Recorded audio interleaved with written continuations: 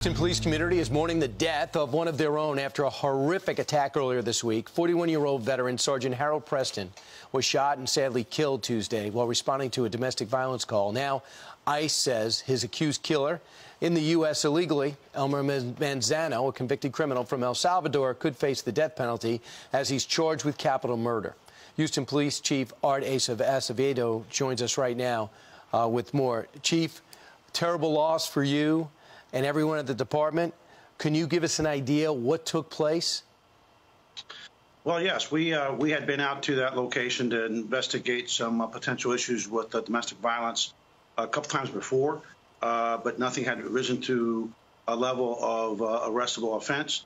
And on the Tuesday morning, Sergeant Preston was at the scene with a couple of other officers when to help the wife and the 14-year-old son, help them get cooperation from the suspect to move out. She had had enough, and sadly, at one point, the 14-year-old boy opened the door, unlocked it with the key, and as the door opens, our officer's outside. He says, "Oh my God, he's got a gun." He starts shooting, struck his own son with gunfire, struck Officer Courtney Waller in the arm with gunfire, and sadly, he struck Sergeant Preston. Sergeant Preston was able to respond and return fire. He fired one round, actually struck him in the abdomen, and suffice it to say, obviously we're here because tragically he died a hero. He lived a great life. He was a great son, a great cop, but above all else, he was a great human being, and we're going to miss him greatly. Unbelievable, and it shows you the nature of your job.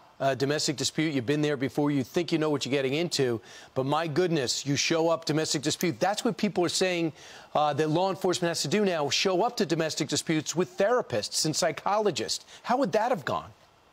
You know, we use a multidisciplinary response with our CERT teams, our crisis intervention response teams. It actually has healthcare professionals with us, but when it comes to domestic violence, where we think that there may be someone that's armed or there's someone that is armed, we don't put them in harm's way. Domestic violence calls are some of the most dangerous. Right. When we lost Sergeant Christopher Brewster, about two years ago on December 7th, and he was gunned down by a man that's a coward. Let's face it, men that abuse their wives, abuse their children are cowards, and cowards are dangerous because they have no respect for the sanctity of life, let alone their own family. And this guy doesn't even belong here.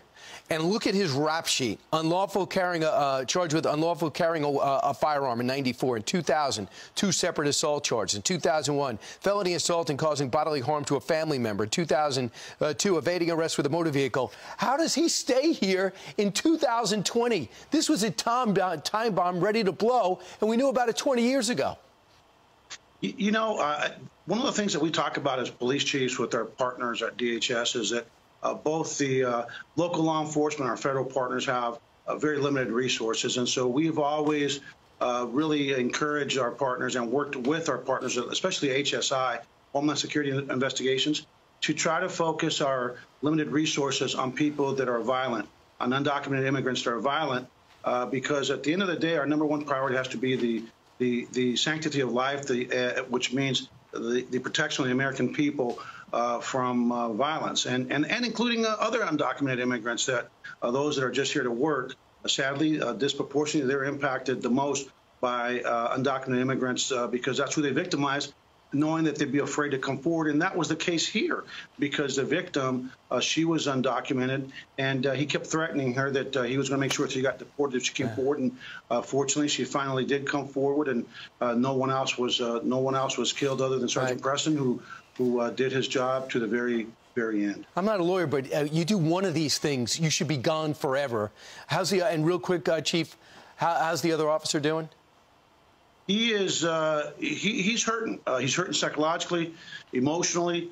He lost his sergeant, and he had one surgery already. He's going to have another one today. Wow. But we've been visiting with him, and we're going to be there for him and his family, and we're going to celebrate the life of Sergeant Harold Preston. That not many other people will say his name, but we will. We'll say his name. We'll engrave his name. We'll celebrate his life. Right. We'll make sure that his 23-year-old daughter knows that her daddy died a hero, and he will be remembered as a hero and never forgotten. His blue and black lives matter. Chief, thanks so much.